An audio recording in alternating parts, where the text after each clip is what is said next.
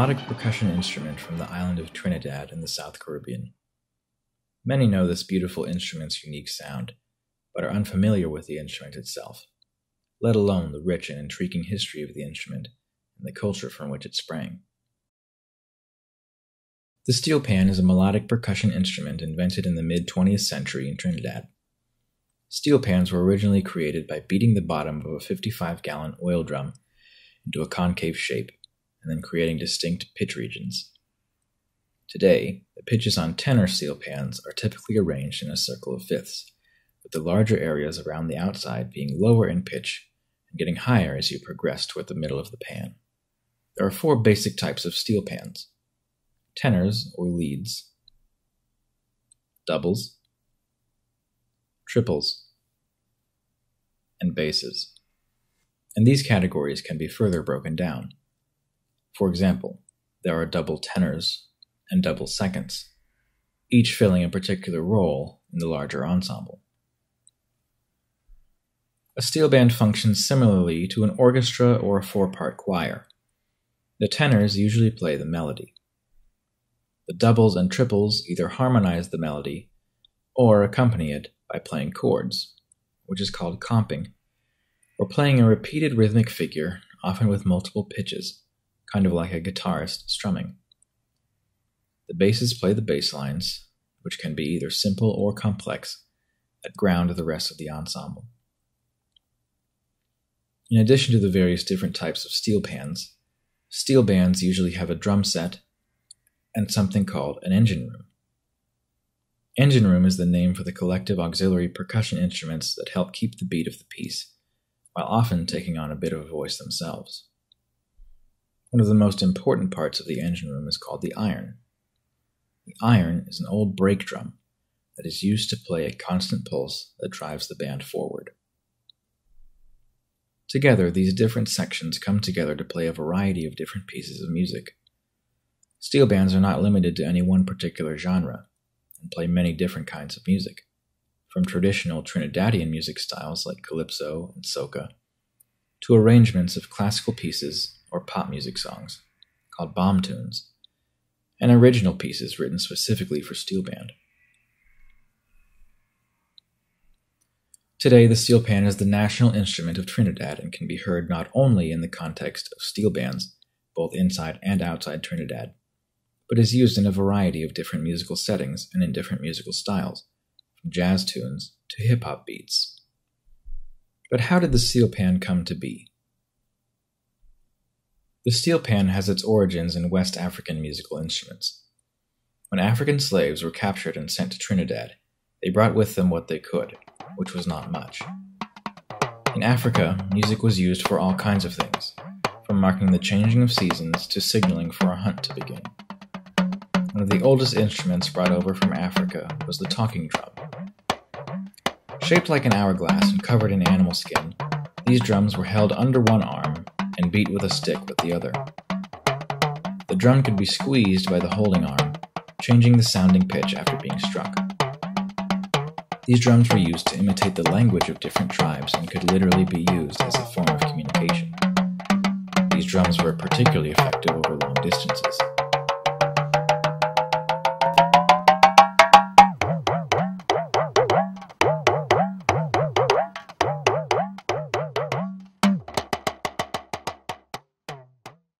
When they arrived in Trinidad, African slaves were sold to plantation owners. Every effort was made to make sure that no 2 Africans from the same tribe would go to the same plantation, in order to reduce the amount of communication that could happen between slaves. Music and drumming, however, remained a major part of slaves' lives. Drumming was especially useful during these times to keep energy up and morale high while working. African slaves realized the importance of rhythm and its power and ability to keep the human spirit going. Carnival celebrations in Trinidad were a key place where Africans could find some reprieve from the strenuous and exhausting work they were forced to do. Carnival was originally celebrated in Trinidad by the French. Carnival, celebrated in the days leading up to Lent, comes from the Latin phrase carnivale, or farewell to meat, signifying the fast that would occur during Lent. This could also be read as farewell to flesh, and signify more the worry-free atmosphere of the celebrations. French plantation owners would celebrate Carnival with elaborate balls, decked out in costumes and makeup. Slaves were excluded from these activities, largely because there were often parades through the streets where the French owners would masquerade as slaves, pretending to be them and imitating their drumming songs and dances. The French knew this would likely incite violence, and therefore kept the African slaves out of the loop. The slaves would hold their own celebrations, though. In their own homes and backyards, slaves found time to celebrate their culture while at the same time making fun of their masters. They would engage in activities from their homeland, including mask-making and costuming. Music and drumming were a large part of the celebrations as well. After the British seized control of Trinidad in 1797, anti-slavery sentiments were prevalent, as abolitionist movements were on the rise in Britain, and as a result, slavery was finally abolished in Trinidad in 1834. To celebrate, the newly freed Africans paraded through the streets reenacting a canboulay march that they would have been forced to do while under slavery. Canboulay, from the French can brûler, meaning burning cane, refers to the necessary process of burning sugarcane that happens right before it is harvested. The slaves were forced to do the harvesting and were whipped through the streets on the way to the fields. After emancipation, freed slaves performed a canboulay march to celebrate, taking something that had been used to keep them down and turning it into a celebration of their freedom, which is still enacted today. Around the same time in the mid-19th century, gangs of stick fighters began forming. This stick fighting, known as kalinda, is a form of African martial art that often involves music and dance. These rival gangs would engage in stick fights that, although meant for entertainment, would often end in bloodshed. In the 1880s, sick of the violence and obscene costumes involved in Carnival and canboulay, Arthur Baker, chief of police in Port of Spain at the time, led a large group of policemen to attack a group of celebrators who fought back. This went on for hours, and eventually came to be known as the Canboulay riots. Tensions between government officials and the freed slaves continued to rise until it came to a head in 1883, when, after a particularly violent Carnival celebration that year, a law was passed that banned singing, dancing, drumming, and other music-making. All use of drumming was banned, along with the use of any other noisy instrument. Trinidadians would not be kept down, though. They found different ways to celebrate and express themselves. One of the first replacements for the hand drums was tambour bamboo. The term tambour bamboo comes from the French word for drum, tambour, and the material used for the drumming. Players would all have different lengths of bamboo and would either strike the side of the piece or hit the bamboo against the ground, creating a variety of sounds that they were able to use in place of traditional drums. Tambour bamboo was the most commonly used instrument in Carnival celebrations for quite some time, especially at the turn of the 20th century. Eventually, tambour bamboo was also banned for the same reasons that skin drums were banned. Publicly, the reason given for the banning was that the bamboo tubes were occasionally used by gang members as weapons against other gangs within Trinidad, and that the bamboo was being harvested illegally. But this was just another way for the colonial rulers to maintain their hegemonic power, as government officials sought to keep the Trinidadians in an extended form of the conditions they were under during slavery, preventing them from using anything to communicate or express themselves. Within tambour bamboo bands, some people would play pieces of scrap metal or other similar pieces of trash found lying around. If a player's bamboo broke during a carnival parade, they would simply pick up something near them, usually something like a brake drum, garbage can lid, or later, a hubcap, in order to keep playing. Players began to enjoy the sound of these metallic objects more than the bamboo, as they created a better, more striking sound, and the use of metal instruments increased over time, leading to Trinidad's Iron Age beginning in the 1930s. As these metal objects were played more and more, they would become dented in particular ways, and in some cases would actually produce a musical tone. From these humble origins, the modern steel pan was born. Early on, biscuit tins were used as a main source for the creation of these instruments, but eventually 55-gallon oil drums were used. These drums were prevalent and easy to come by on the island because the U.S. Navy had set up oil refineries in Trinidad, creating a large amount of excess waste that Trinidadians were able to use to their benefit. Through much experimentation and the inventiveness of major steel pan innovators, such as Winston Spree Simon, who invented the first ping-pong steel pan named for the sound it makes, Elie Minette, who gave the instrument its concave shape to make it easier to play, Anthony Williams, who organized the pitches on the pan by intervals of fourths and fifths, and Bertie Marshall, who gave the steel pan its signature sound by making developments in harmonic tuning, the instrument evolved to be more musical and more durable. In the early days, steel pan was a way for these young black men to find community, creating friendships between each other while they were creating the steel pan. The instrument was a way for marginalized Trinidadians to cope with the oppressive authoritative powers in Trinidad and come together as a way of supporting each other and dealing with poor living conditions. Through this act of bonding, this marginalized community ended up creating a national art form. As these instruments began to become more varied and grow in popularity, steel bands began to form. These early bands were not well organized, were typically smaller, and would play simple tunes as they marched through the streets. The steel pan had now become the sound of celebration in Trinidad, with steel pans featured prominently in carnival celebrations, taking over for the outlawed tambu bamboo. Despite this rise in popularity, steel pan was still considered a nuisance by many, and steel bands were often dismantled by local authorities looking to keep panists quiet. This was due to the complaints of middle-class Trinidadians, as well as the fact that steel bands often engaged in violent gang-related activity in rivalries with other bands. In a letter to the Trinidad Guardian, C.W. Clarke wrote, "We must put up with the transformation of earth into bedlam, to the utter disgust of parents, students, tired workmen, troubled people, and invalids. Can-beating is pan-beating in any language and in any form.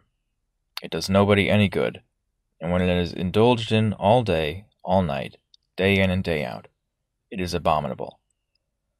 Why is there no legislation to control it? If it must continue, and if by virtue of its alleged inherent beauty and charm it will some day bring popularity and fame to the island, and a fortune to the beaters, then by all means let it go on, but in the forest and other desolate places."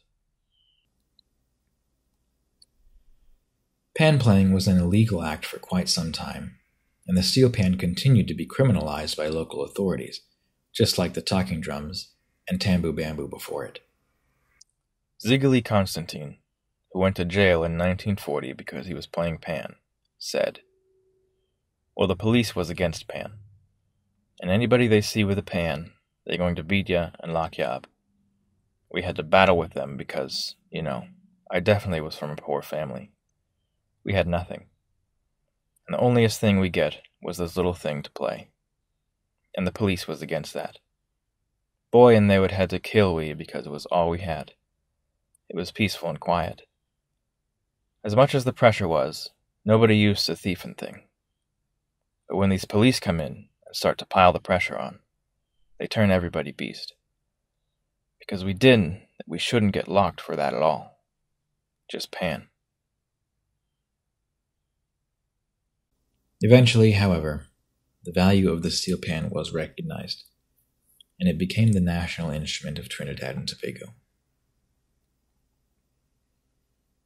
The steel pan was used as the main accompaniment to carnival celebrations for many years, until it began to be replaced by trucks carrying speakers blasting the music louder than a steel band could play.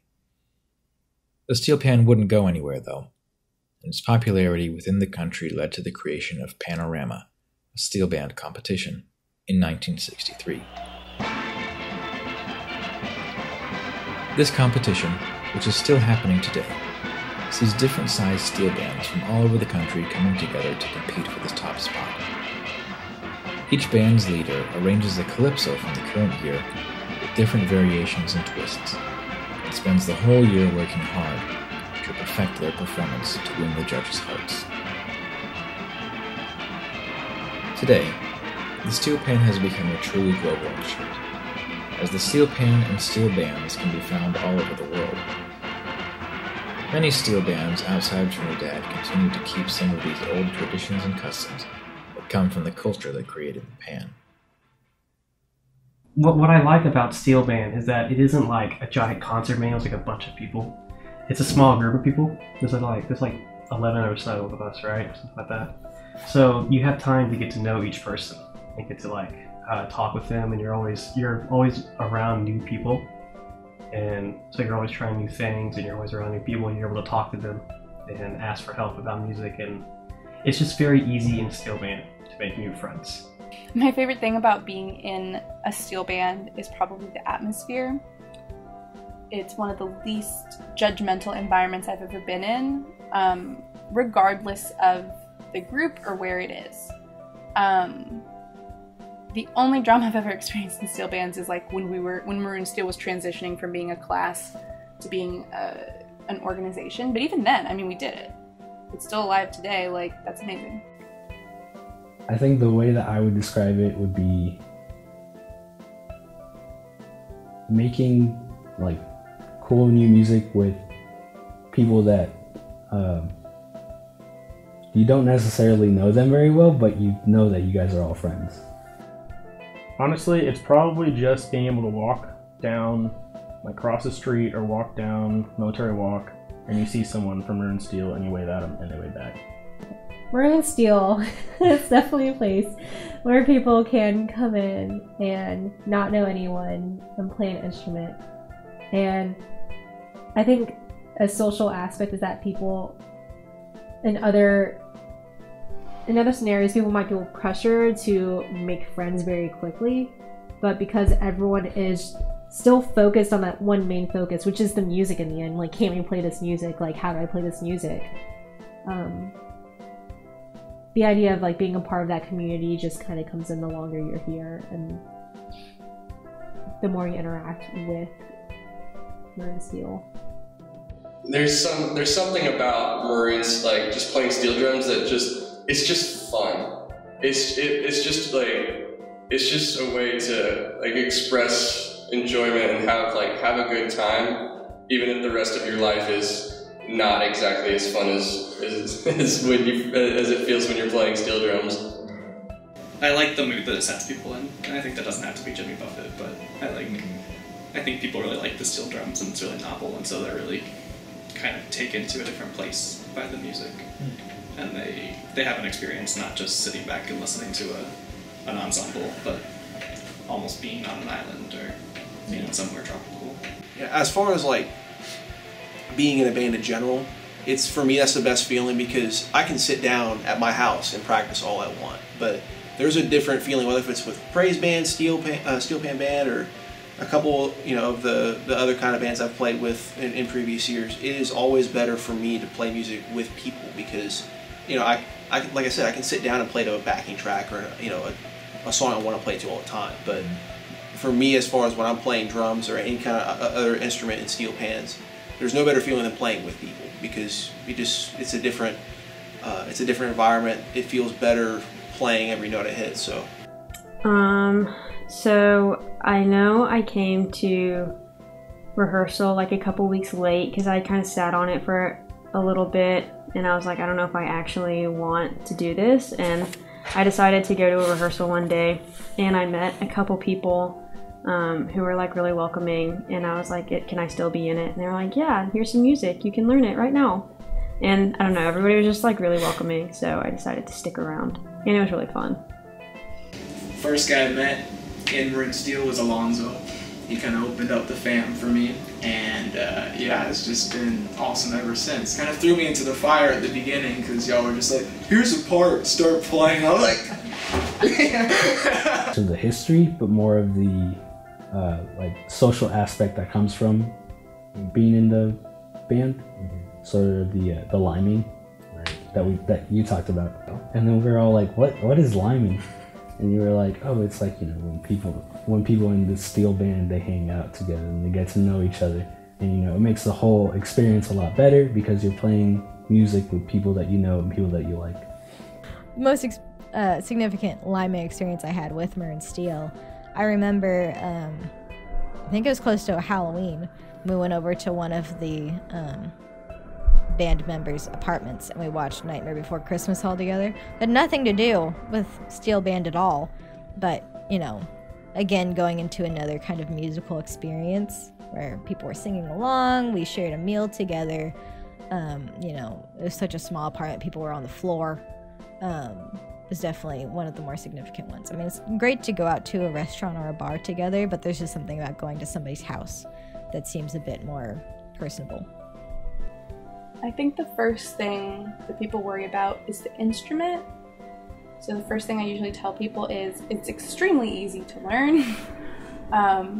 I'm super dyslexic and I've always had a hard time with reading Western notation, so I really love, it's just intuitive. It's set up in like the circle of fifths and all the notes are labeled, like easy, easy, easy.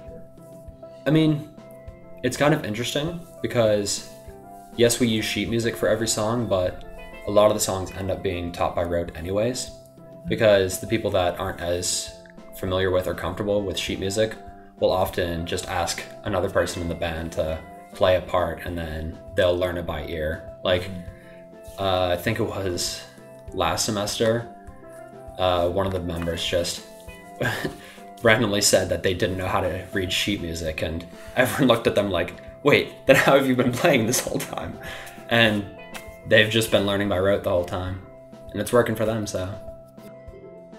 Yeah, it's just a community where it draws people to it too. Like, just take like something like First Friday, for example. When we play at First Friday, we always amass a huge crowd. I think people are drawn to that, like this, our little community, and we always have people say, we love this so much, and then we sometimes we get those people back, like during the school year, and like people who are interested in joining this group. And that's the whole like thing about Maroon Steel. I feel like it's a community, but it's ever expanding too. The more like people we express what Maroon Steel is to, the more it'll expand. So it'll just be it's just an ever-growing community, honestly. I had trouble forming more friendships with people who I didn't know already. So outside of that little group of friends, I didn't really know new college people. I think once I started joining this organization and others, but Maroon Steel definitely helped create new friendships. I definitely would, if I see someone else from the group, like around campus or anything, I'd say hi, talk to them a little bit. I really like how everybody kind of gets along and nobody is very judgmental here. Like, I feel like a lot of us are very different people, but we all get along and we all come together twice a week and hang out and have a lot of fun. Do you think that affects how we play in any way? Yeah, I think it helps us play like more together and like listen to each other, and nobody's really trying to like outshine everybody else. If you're all good friends and you see the guy next to you jamming out, you're like, oh, okay, my friend's jamming out, I'm gonna jam out too. And you're just gonna make yourself sound better doing that as well. I mean, you know, I'd say I call it community because I see any one of those people in this band outside of practice, and I can walk up to him and have a conversation with him, say, treat him just like any other friend I have. So, heck, I see Matthew outside the LeBar's building all the time on my way back from engineering. So, I'd say it definitely is. I mean, we do a lot of stuff together. We perform together. We learn together. We progress together in our musical abilities. And outside of practice, everyone's a friend. It's been good.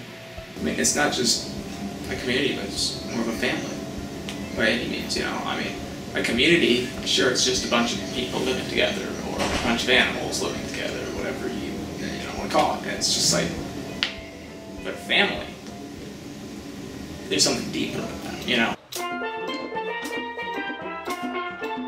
Community has always been an important aspect of steel bands.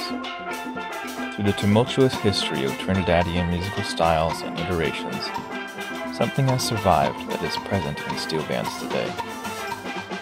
The hand drums and other musical stylings brought over from West Africa that make up the foundation for the steel pan had a profound effect on what would follow, specifically the significance those instruments held to those enslaved in Trinidad. Taken away from their tribes, those instruments served as a signifier of home, as a way for the slaves to maintain some kind of connection to their homeland, and as an idea to gather around and form community. This importance has been passed down through musical practice.